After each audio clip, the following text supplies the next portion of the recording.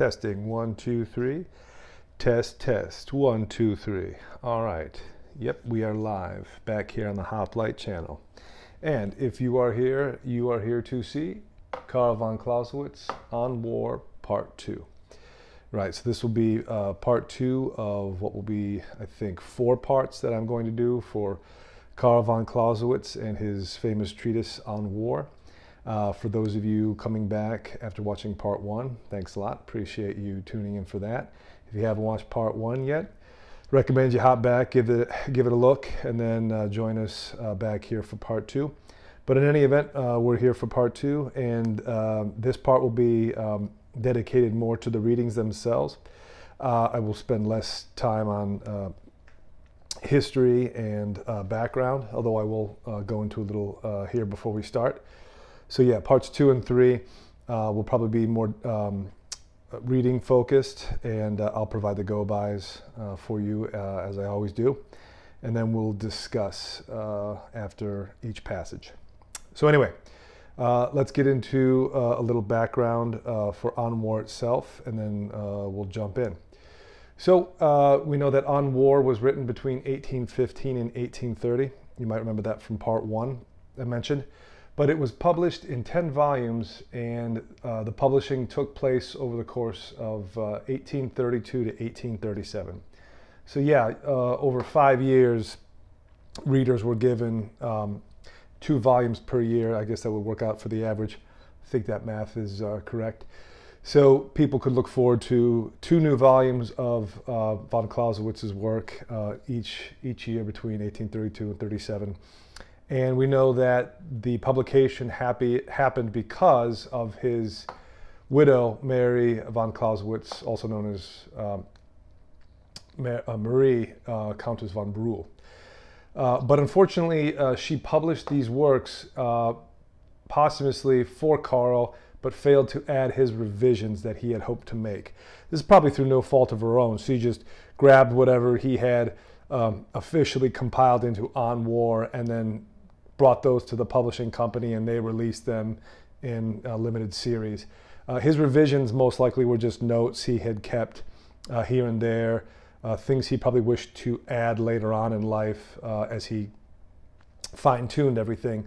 But because of that, On War can be considered an incomplete work as it stands, because the author never got to make the revisions himself. So it's really hard to say how On War would have looked 5, 10, 15 years subsequent to 1837, and even further beyond that. But in any event, because On War, as its original form, because it's so well regarded, it stands as an incomplete work, right? I think anybody who writes would be considered fortunate to publish something that's considered incomplete, but it's still heralded as one of the most famous works on the topic of war. And that's definitely true for von Clausewitz's book on war.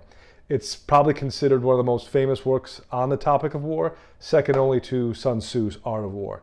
And if you're interested in that, I did a 3-part series for Sun Tzu's Art of War back in Christmas of 2020. So I recommend you give that a watch too. Just saying, it's probably pretty good. Anyway, what are the main themes behind von Clausewitz's book on war? Well, in the first part, and we went over this, war is merely the extension of one's policy, be it a country, be it a coalition of nations, be it a tribe, what have you. War is just an extension of one's policy. What is your policy? That we rule the world. Okay, well, how do we do that? We get everybody to surrender, and then we just, we rule. Okay, what if they don't? Well, then we make them think about surrendering with economic and political pressure. Okay, what if that doesn't work? Well, then we go to war and we kick their ass. It's just a continuation of policy. It sounds crude, it sounds, pretty simple, but it is that simple. War is just an extension of one nation, one country, one people's policy. And then you have the fog of war. And the fog of war is essentially what exists on the battlefield or in a series of battles, and what the individuals experience on the ground as it's going on, right? The best example that I think you can probably find, and it does a very good job of this, cinematically. Actually, I would say two. There is the opening scene for Saving Private Ryan, which is D-Day when they land on Normandy Beach. And it's complete chaos. Like from Jump Street, bullets are flying into the PT boats. Guys are jumping over the side. They're drowning because they can't get their gear off, and they don't know how to swim because back in those days, like not everybody was getting neighborhood swimming lessons where they grew up. So either you knew how to swim or you didn't. And maybe if you jumped into the waters off of Normandy Beach, you found out that you couldn't swim, and that's where you died. For the guys that made it to the beach, they're all scattered. It's like their company is literally 50 yards apart. They're screaming at each other. Bullets are still whizzing in. People are trying to get up to the beach or get behind some cover, and it's chaos. It's complete and utter chaos. And this is the fog of war. Meaning you had a plan, you went to go execute the plan, and then everything went tits up. Well, that's the fog of war. And through the fog of war, you need commanders who are brilliant, and we'll read about that in the next few passages, who are brilliant enough to see through the fog of war and make judgments and decisions despite how thick this fog might be. And that's very important. And that leads to the third theme, and that is friction as a condition of war theory meeting reality. The second movie I was going to mention was Last of the Mohicans, when there's that famous scene where I think the British troops are leading a caravan through a valley, and they are ambushed by the French and Indian coalition as they try to make their way through this meadow, and it's complete chaos, and which is exactly what an ambush is supposed to do, is create chaos in your opposing force so they can't muster a sizable resistance. That's a good movie too. Go see Last of the Mohicans and Saving Private Ryan. I mean, if you haven't seen those movies yet, I don't know what you're doing, but go see them. But yeah, friction as a condition of war theory meeting reality, which means this fog of war happens when your war theory, your strategy, is put into practice, but then it's tested in reality. And as von Clausewitz says, there's a lot of great war theory out there. Some of it's sound, some of it's theoretical, completely theoretical in nature. It's never been tested. But what happens in reality is what should always dictate your war theory going forward. If your theory isn't working, it's not the reality that's the problem, it's your theory. And the friction is what happens between armies and their objectives, right? Our objective is to take this city. Okay, well, I have a war theory as to how we can do that. All right, well, when we got there, the reality threw your war theory out the window. What's your new war theory? The friction is trying to figure out how to change your war theory into realizing the reality of the objective. And again, as he says, and as we'll find out, the military genius is the one who's able to do this, and that's why they're so valuable. Okay, let's go to the readings. And here we are, yet again, on war. Yep, all 10 volumes right here, and 1837. You know, it's still as relevant today as when it was written, because these concepts, just like the concepts that Sun Tzu discusses in Art of War, they don't change, right? People don't really change, just the times in which they live change. In the sense that we're right now in 2021, we still have the same wants, desires, fears, and hopes that mankind had 1,000 years ago, right? We don't want to starve. We want to be happy. We want to be free. We want to experience a full life, full of love and joy and fulfillment.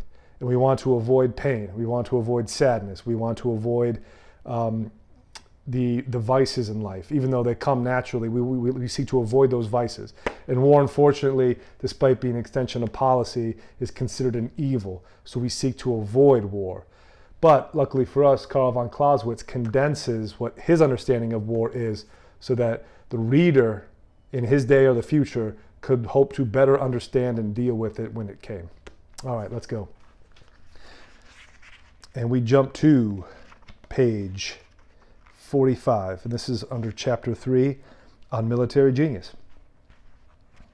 Von Clausewitz said, In any primitive warlike race, the warrior spirit is far more common than among civilized peoples. It is possessed by almost every warrior, but in civilized societies, only necessity will stimulate it in the people as a whole, since they lack the natural disposition for it. On the other hand, we will never find a savage who is as truly great a commander, and very rarely one who would be considered a military genius, since this requires a degree of intellectual powers beyond anything that a primitive people can develop. Civilized societies, too, can obviously possess a warlike character to greater or lesser degree, and the more they develop it, the greater will be the number of men with military spirit in their armies. Possession of military genius coincides with the higher degrees of civilization. The most highly developed societies produce the most brilliant soldiers, as the Romans and the French have shown us. With them, as with every people renowned in war, the greatest names do not appear before a high level of civilization has been reached. Okay, so some might consider this culturally insensitive or even bigoted, but unfortunately it's true.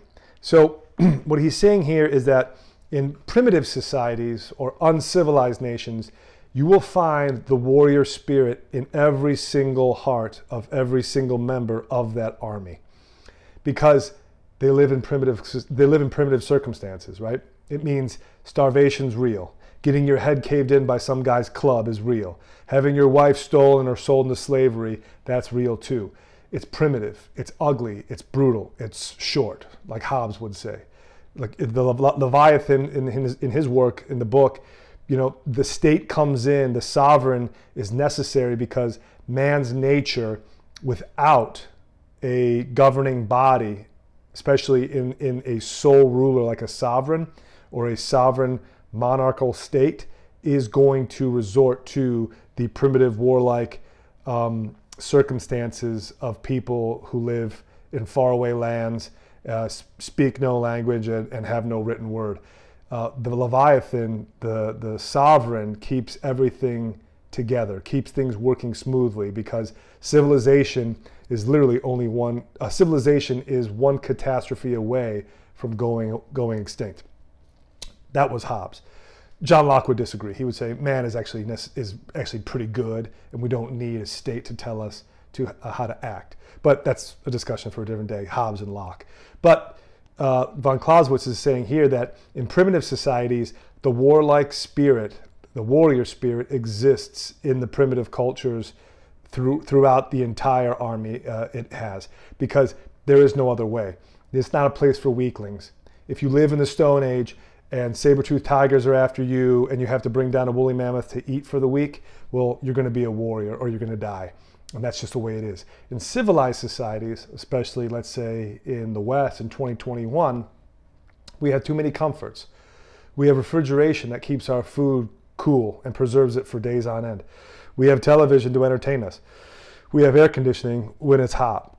We have heating when it's cold, right? We have literally every single comfort that man could seek as far as making his life easier to bear. So we become soft. We lose that warrior spirit. But nations, peoples that develop this high level of civilization, they have to develop the mind before they get there, right? Because no one is going to invent refrigeration or Wi-Fi or air conditioning or heating or indoor plumbing if they don't have the hardware up here. So civilized nations become soft and lose that warlike spirit. And he says they only develop it out of necessity, meaning they're going to freaking die if they don't find the warrior spirit. So it comes out of necessity. But the military genius that comes is a product of that civilization's intellect, of its national character, of its overall national IQ. And that's where you get civilizations like ancient Greece and Athens and Sparta. And that's where you get civilizations like Macedonia and Rome and Napoleon's France and Great Britain during the Victorian era, where people said that the sun never truly set on the British Empire because it was that vast. Civilizations that advance will produce military genius, but they will also lose the warlike spirit in the average man. But you will not find military genius in primitive cultures simply because if the cultures are primitive and are stuck in that state of being primitive, you don't have any geniuses, because the genius that exists in that culture will drag it out of the Stone Age and into the Bronze Age, into the Iron Age, and forward. And that's just a fact of life. Civilized nations produce military genius. Primitive societies produce a multitude of warriors. Germanic, cold hard facts, but that's the way it is. Okay, moving on. We jump to page 46 right after. And von Clausewitz said, if we pursue the demands that war makes on those who practice it, we come to the region dominated by the powers of intellect. War is the realm of uncertainty. 3/4 of the factors on which action in war is based are wrapped in a fog of greater or lesser uncertainty. A sensitive and discriminating judgment is called for, a skilled intelligence to scent out the truth. If the mind is to emerge unscathed from this relentless struggle with the unforeseen, 2 qualities are indispensable. First, an intellect that even in the darkest hour retains some glimmerings of the inner light which leads to truth. And second, the courage to follow this faint light wherever it may lead. And that's pretty inspiring. But it's also true. So now we're talking about the cultivation of military genius in civilized societies. And what he's saying here is that the powers of the intellect dominate in this realm, especially where you have a state that is considered in the fog of war. As in, we are now embroiled in this war. It's a continuation of our policy, but we've come to a position where we aren't sure where to go. If we go this way, we could win. If we don't go that way, we could also win. What do? Do we stay where we are, or do we go there? Or do we go this direction? Any direction we go could lead to victory, but it could also lead to defeat. If we stay put, that could also lead to defeat as well. We're in this fog. We need a military genius to help us learn the truth, as in that's the right way to go. Trust me on this, I'm a genius. And the courage to follow that truth wherever it may go, no matter how faint the light of that truth is. So what you're saying, or he's saying rather, is military genius is not simply being a smart guy. It is knowing which way to take your country, which way to take your country's armies, and following that direction, no matter how faint the light of that direction may be. But it's your beacon, it's true. It's like, are you sure we're going this way? Yeah, I'm positive. Okay, I don't know if this is the right way to go. And everybody starts to talk amongst themselves, and they doubt. It's like, nope, I see that light, I know it's there. I'm certain about it. You have to trust me, follow me to that light. That's the courage of your convictions, to have the intellect to see that light, but to also have the courage to follow it. That is military genius. To know and to go. To believe and to see. You have to have both.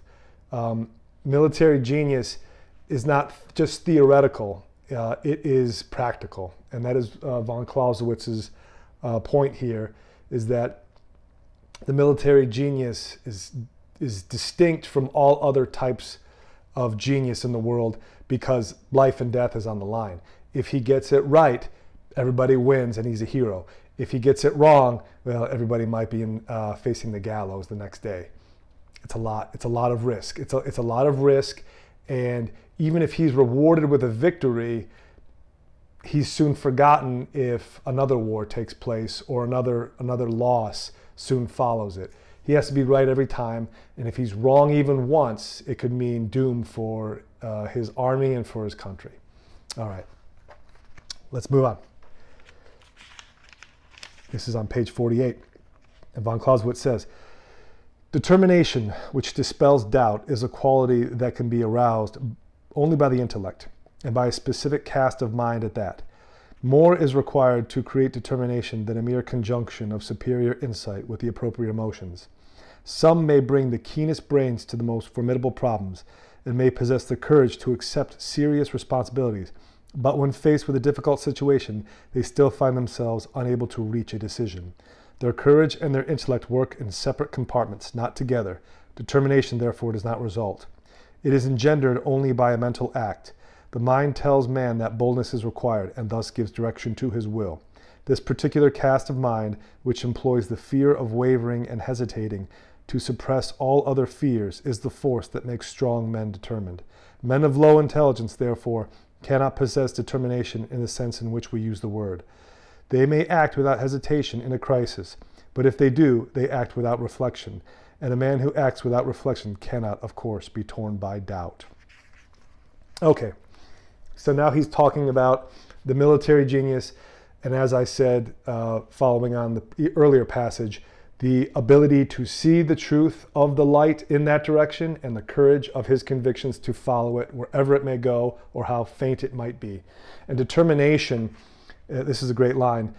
He says, some may bring the keenest brains to the most formidable problems and may possess the courage to accept serious responsibilities, but when faced with a difficult situation, they find themselves still unable to reach a decision.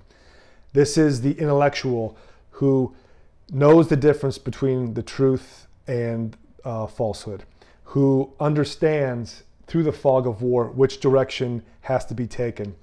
And he's determined because he sees that this direction is correct and he knows the responsibilities, but when push comes to shove, right, when the metal meets the road, he stops and he hesitates and he doubts, or he doubts to the point of lack of faith in himself. And because of this, he doesn't have the requisite determination. He has 3/4 of what is needed, but that last quarter is to take what he knows and to just let it all hang out and to go for it. Meanwhile, von Clausewitz talks about the the well-intentioned dope who's brave as all get out, but he's dumb. He doesn't reflect enough. He's that guy who says like, okay, what do we have to do? Well, we have to get in that house. It's like, all right, my plan is this. And then he just starts running full bore and headbutts the door and crashes the door down through the house, barreling through the opening of the house, through the hallway. And then he gets shot by someone waiting for him. It's like, okay, well, all right, that didn't work out. Bobby, God rest him, heart of gold, brave as anybody could ever hope to be, but not the brightest. He had the courage of his convictions, right? He said, okay, we got to get in that house. Well, I see a door, let's go through it. It's like, maybe that's not the right way to go, Bob. But he goes anyway, and he hits that door full speed, goes straight through it and into a trap, and now he's toast. Okay, that's not military genius. That's bravery. That guy can be put to good use, obviously, because he's just a wind-up toy. You turn that crank and you send him, and he'll go. But he's got to be given the proper direction. You can't just let him make up his own mind, because the first thing that pops into his head will sound like a good idea, and then he'll just charge headlong into certain death, not caring, and that doesn't really serve a greater purpose other than, he goes out in a blaze of glory. So military genius is seeing what needs to be seen through the fog of war, having the courage of your conviction to follow it, and getting everybody else to see what you see and follow you. That's military genius. It's more practical than theoretical. Okay. Let's move on now to page 53. Von Clausewitz writes, lastly, we come to men who are difficult to move but have strong feelings. Men who are to the previous type like heat to a shower of sparks. These are the men who are best able to summon the titanic strength it takes to clear away the enormous burdens that obstruct activity in war. Their emotions move as great masses do, slowly but irresistibly. These men are not swept away by their emotions so often as is the third group, but experience shows that they too can lose their balance and be overcome by blind passion. This can happen whenever they lack the noble pride of self-control, or whenever it is inadequate. We find this condition mostly among great men in primitive societies, where passion tends to rule for lack of intellectual discipline. Yet even among educated peoples in civilized societies, men are often swept away by passion, just as in the Middle Ages, poachers chained to stags were carried off into the forest. Strength of character does not consist solely in having powerful feelings, but in maintaining one's balance in spite of them. Even with the violence of emotion, judgment and principle must still function like a ship's compass, which records the slightest variation, however rough the sea. Yeah, so what he's saying here, juxtaposed against the incredibly brave but slow-witted compatriot who just runs headfirst into the doorway. The man who can be of most use on the battlefield is the one who feels emotions strongly, deeply in his heart, but is slow to embrace them. They're there, right? They burn like a fire, but not like an inferno that carries him away. As he says here, and it's a great line, I don't want to misquote it, he says, their emotions move as great masses do, slowly but irresistibly, right?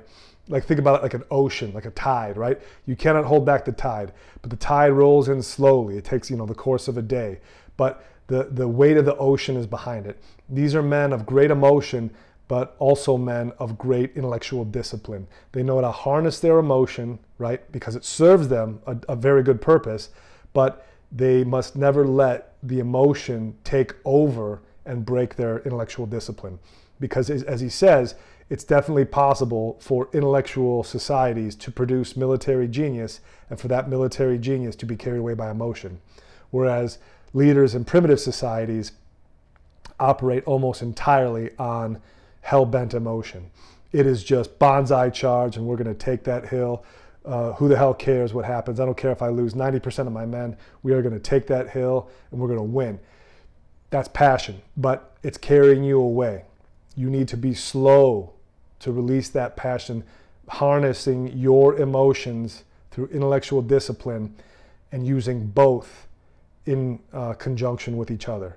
To be a man of great emotion and to be a man of great intellectual discipline is necessary for a military genius, and it's necessary for any civilized nation's army to prevail. Okay, let's move now to page 59.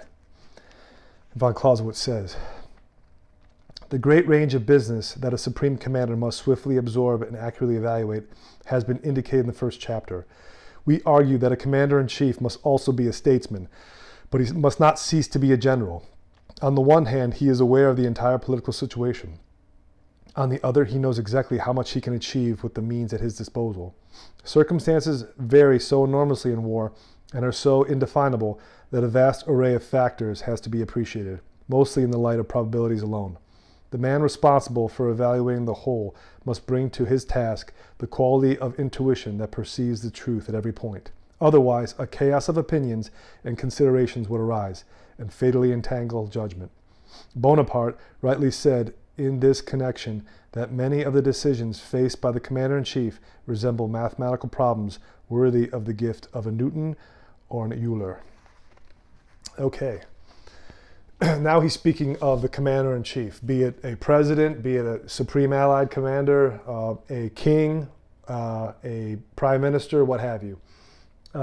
They must be statesmen, right? Because as we said in the first part, war is merely an extension of a nation's policy. But any nation that finds itself in a continued or prolonged state of war is a nation that is probably going to lose, or worse yet, be conquered entirely because they depleted itself. War is a policy, but it cannot be a way of living for any nation, no matter how belligerent. So war, as an extension of a nation's policy, must serve a purpose, and it must be a means to an end, a defined means to an end for an explicit purpose. The commander-in-chief, as a statesman, is also a politician, but he must never forget his role as the supreme allied commander, the commander-in-chief, as a general would be in war. And he must never fail to realize that because he is winning in a war doesn't necessarily mean that he should give up his duties as a statesman. On the flip side, as a statesman, he should never neglect his duties as a general as it applies to war.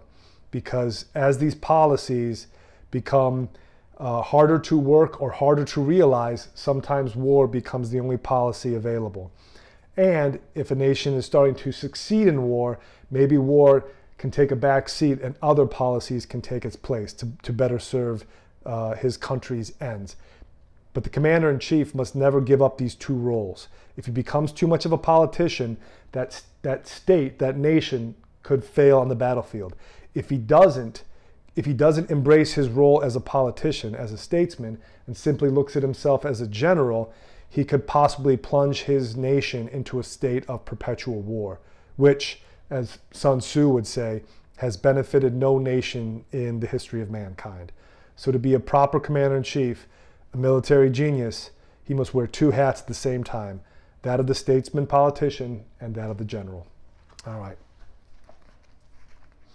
Next segment here, we jump to page 74.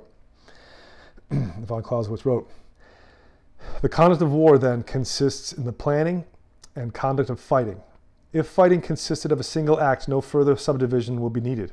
However, it consists of a greater or lesser number of single acts, each complete in itself, which, as we pointed out in Chapter 1 of Book 1, are called engagements, and which form new entities. This gives rise to the completely different activity of planning and executing those engagements themselves, and of coordinating each of them with the others in order to further the object of war. One has been called tactics, the other strategy. According to our classification, then, tactics teaches us the use of armed forces in the engagement. Strategy, the use of engagements for the object of the war." Okay, that's a great definition. A lot of people probably get that confused, right? Tactics are kind of like strategies, right? Or are strategies more like tactics? None of the above. So war is the series of engagements as a whole, right? As we said in part 1, combat can be condensed into several or a multitude, or perhaps even one, incidents of kinetic warfare. As in, my side meets your side on this battlefield, on this date, and we go at it. And whoever wins that engagement is the victor for that particular engagement, that combat. That is an engagement which could be one part of a series of engagement in that particular war. Tactics are what you use in those individual engagements.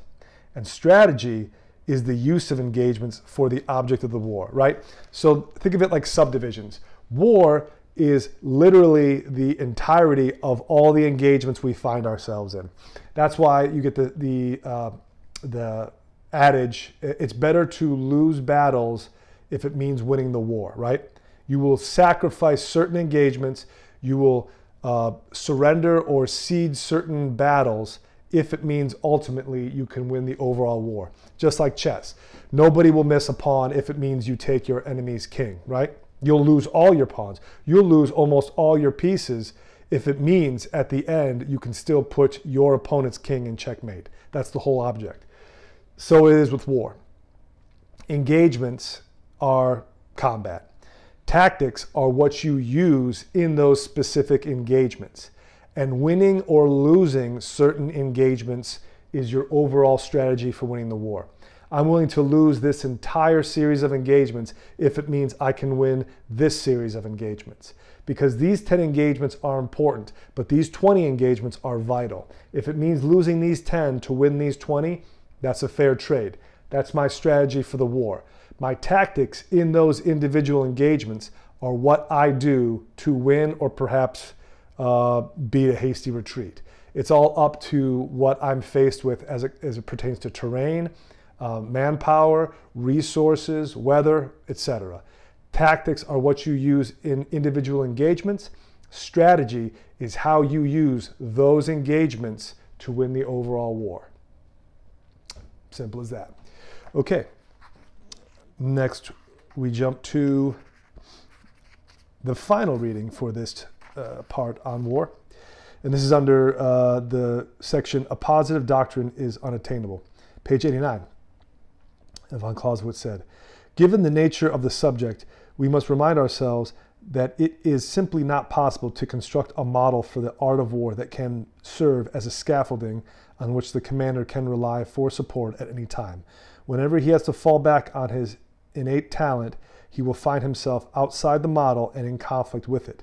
No matter how versatile the code, the situation will always lead to the consequences we have already alluded to. Talent and genius operate outside the rules, and theory conflicts with practice." I like that one. It's very un-Germanic, actually. It's more in line with Sun Tzu's more esoteric, philosophical understanding of war. And here he's simply saying that, listen, friction is what happens when your war theory meets reality. When you fall back on your innate talents, your military genius, that should be your scaffolding. Not some theory about war that you got taught from a book in a classroom, right, which you were given a diploma at the end of that series of courses. That's BS. That might serve you, but it's not necessarily, as he calls it, the scaffolding on which you can rest and build your war strategy. Up here is where your war strategy lies. And it's ever changing because it must change with the conditions of the war, otherwise you will lose. And when he says here, it's fantastic. No matter how versatile the code, the situation will always lead to consequences we've alluded to. Talent and genius operate outside the rules, and theory conflicts with practice. Talent and genius operate outside the rules. That's the very definition of genius. Genius is the ability to take what we know as a species, right, factual knowledge, but apply it to things that have not yet been discovered, or things that have not yet been theorized, or things that have not even yet been dreamt of, and say, we know this about the world. I believe there is something that exists outside those rules that can be later learned, developed, and joined to our body of knowledge so that it exists for posterity. Electricity, for example, right? 150 years ago, in von Clausewitz's era, he was writing this book by candlelight or an oil lamp. Little did he know, 50 some odd years later, somebody would be developing electricity to light up every individual home in America and beyond. It would have been a lot easier for him to write his book if he had a light bulb lighting up his desk versus an oil lamp or a candelabra. Genius is what took illumination from what we knew by candlelight or oil lamp and said, I think we can take what we know with illumination and apply it in an avenue that has not yet been discovered or that has only been theorized. But it takes a genius to go that far, to follow that light, pun intended, and to keep following it no matter how far it goes, no matter how many twists and turns will accompany that person on their pursuit of that light, and to have the conviction to attain it. And that's where genius is. Genius is the ability to take what is known and to apply it beyond to areas that are not yet known. And that's how we get progress. That is why countries that have genius level intelligence have literally gone to the stars. And why countries or nations or civilizations that cultivate genius among their ranks can rely upon that genius bearing new fruit in the future and taking existing knowledge and applying it to other areas that have not yet been dreamt of by average minds. And as von Clausewitz says, such is true with the fog of war. You know these are the conditions. Who can get us out of here? It's a military genius that will get you out of there, and nobody else. Because he is looking in areas that other people either haven't yet thought about looking, or number two, have looked but didn't know what they were looking for and didn't know what to see. And von Clausewitz was a military genius, so I think he knows what he's talking about. Okay, that's going to do it for part 2 for On War. Hope you're digging this series. I'm liking it too. The more I read these, the more I get invigorated by it, because it's very good. It's very good exercise for the brain muscles, especially if you're a fan of Sun Tzu's Art of War. Von Clausewitz is a fantastic companion to Sun Tzu for the Art of War, because On War takes a lot of the philosophical understandings of war, but puts the flesh on the skeleton that Sun Tzu developed 1,000 years prior, and it's really cool to juxtapose the two against each other, and to really see how both men, coming from very different civilizations, very different schools of thought, still came up with essentially the same understanding of what warfare was, and it's just the human condition.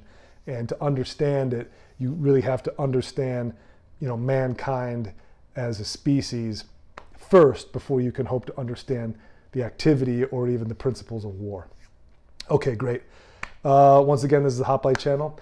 Part 2 on war. Stick around. Hopefully I'll get part 3 out here sooner rather than later. I know part 2 took a while. But in any event, if you're liking this, please give it a thumbs up. Subscribe to the channel if you're liking this series or any of the other series I've done. And yeah, we'll see you back here next time. Till then, take it easy.